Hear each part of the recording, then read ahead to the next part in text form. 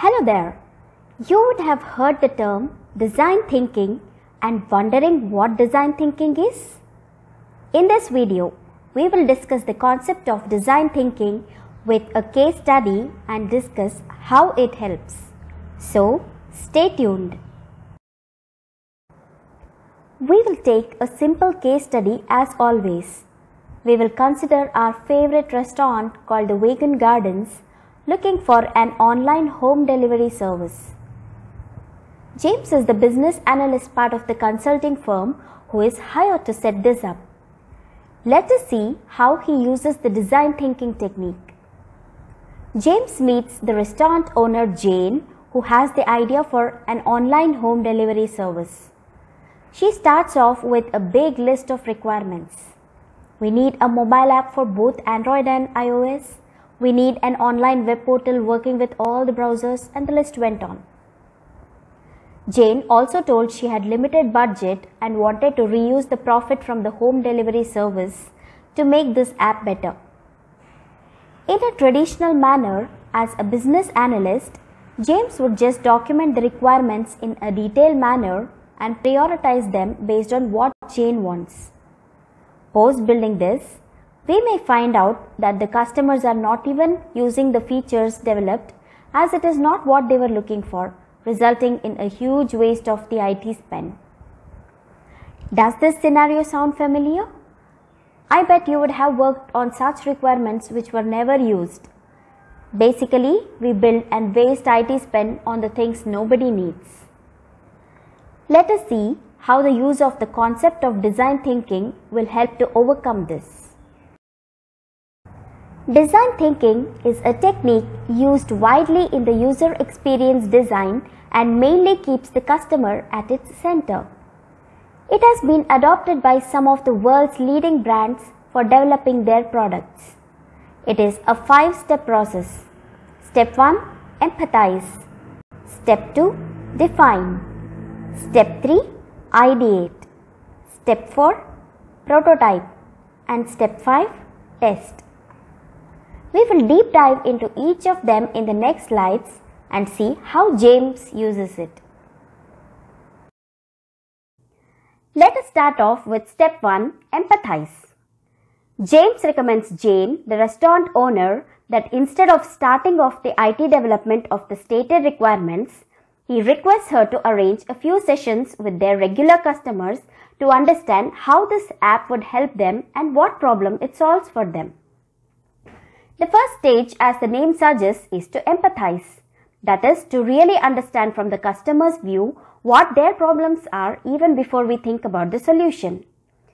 We can use our requirement elicitation techniques like focus groups, interviews, observations for this stage. We have playlists covering these techniques. If you have not already checked it out, you can go ahead and check it out. We have included the links in the description below. Okay, coming back to our case study. James is going to use the interview technique. James has interview sessions with few of the customers and tries to understand whether there is a need for the online delivery and how it solves their problem. Customers explain that they come over to this restaurant as it is a healthy vegetarian option. Many a times they are not able to come all the way to the restaurant if their schedule is very hectic. Also, evening and weekends, the restaurant is quite far off from the place people stay and hence they are not able to make it all the way here. James asks whether they have tried the phone ordering. The customers inform that the phone takes way more time waiting and ordering, and also their difficulty in explaining the location for the delivery and also the collection process. Instead, they want an online ordering system which helps them to place the order and make the delivery process easy. So this validates James' business need of an online home delivery system. Further discussions emphasize the ease of ordering with just a few clicks. They did not care about the web application at all. All they cared was the mobile app which they can use to order with few clicks on their mobile. This alone would save thousands of dollars on the IT spend on developing a web application.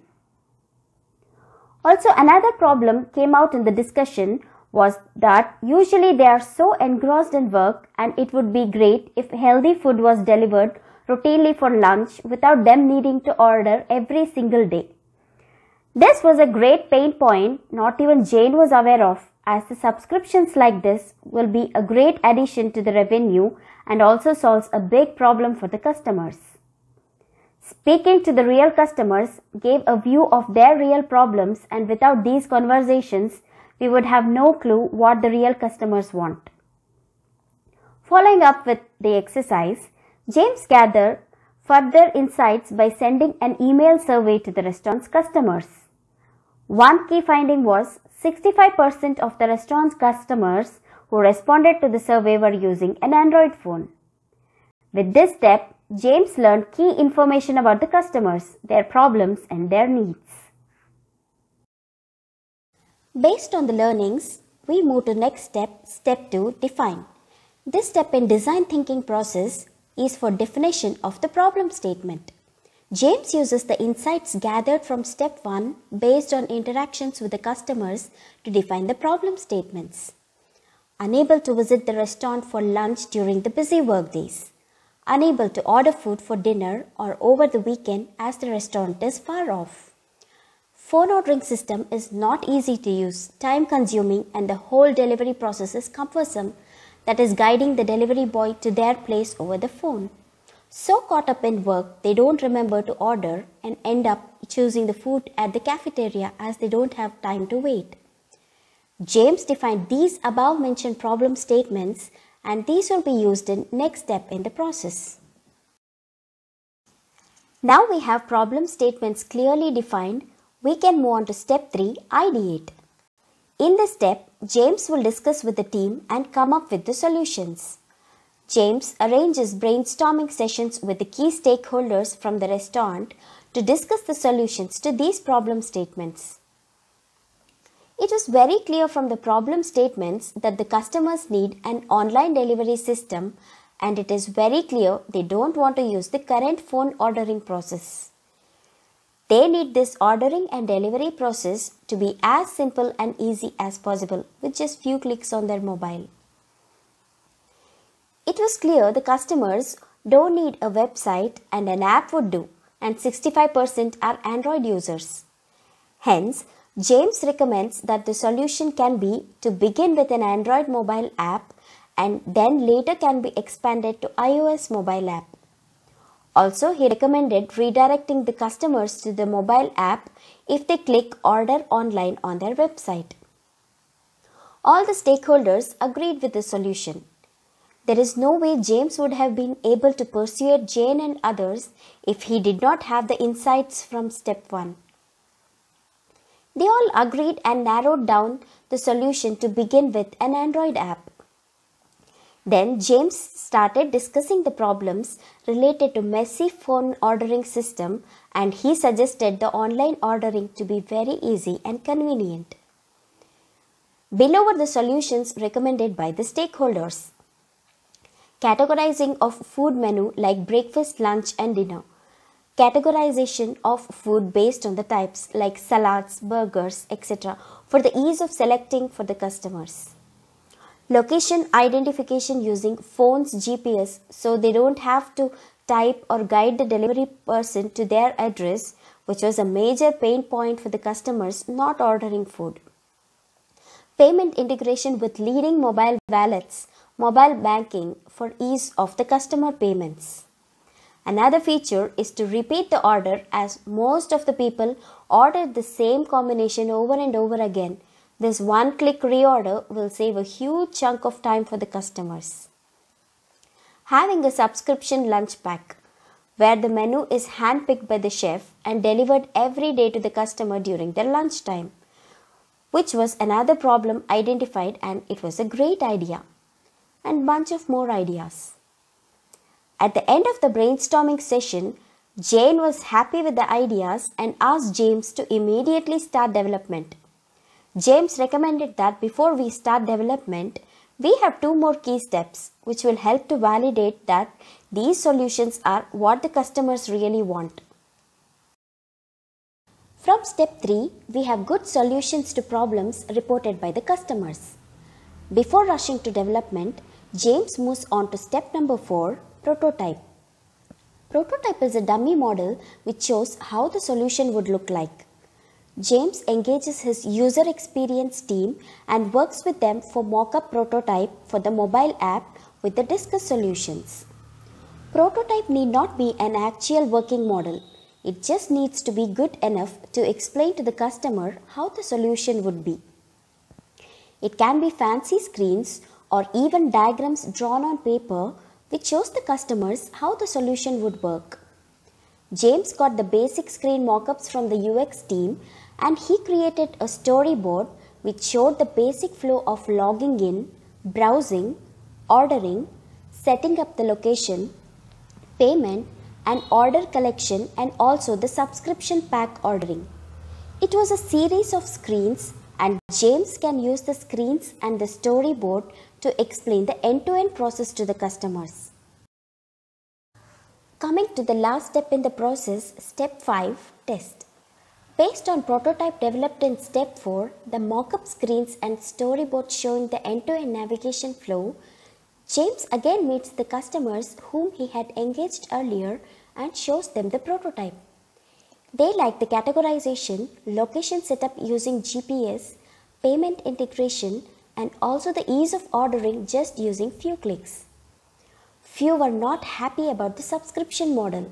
They wanted flexibility to choose the menu or change if required and also cancel if they have other plans for that day. Also, they absolutely loved the reordering option which will allow them to reorder the item with a single click. Based on the feedback, it was evident that the solutions team has come up with a hit design with the target customers, which is a good confidence booster in terms of usage of the app, and also improvements can be circled back to Ideate stage and come up with revisions for the prototype and followed by testing again with the customer. There can be multiple iterations, and once the customers are happy with the prototype, we can go ahead with the actual development of the mobile app, thus giving a validation that the developed solution is actually what the customer wants and it solves their problem. These features can be logged as epics and user stories to the product backlog and then can be delivered using the Agile methodology. We have a playlist covering the Agile methodology and I will be providing the link in the description if you want to check it out. Alternatively, one can still come up with BRD or FRD documents and develop the app using the waterfall model. It's a recap time. Design thinking is a powerful technique for customer-centric design, and validating the solution is actually what the customer wants and it solves their problems. It is a 5-step process. Step 1, empathize. Understand the real problems of the end users or the customers. Step 2, define. Define the problem statement clearly based on the insights from the customers. Step 3, ideate. Once the problem statements are clearly defined, brainstorm for the best possible solutions. Step 4, prototype. Once the solutions are identified, then go ahead and build a prototype. It can be as simple as a paper prototype, or you can use UX screens and storyboards. Step 5, test. Once you have the prototype, show it to the customers for their feedback on whether it actually solves their problem and this is what they want. Once the customers are happy, then go ahead and log the features as requirements and start with the development either using Agile or Waterfall. Did you enjoy the video? If so, please go ahead and subscribe to our channel if you have not already done so. Also, click on the like button to show your support and also help us to share this video with your friends who may find this useful. See you in the next video.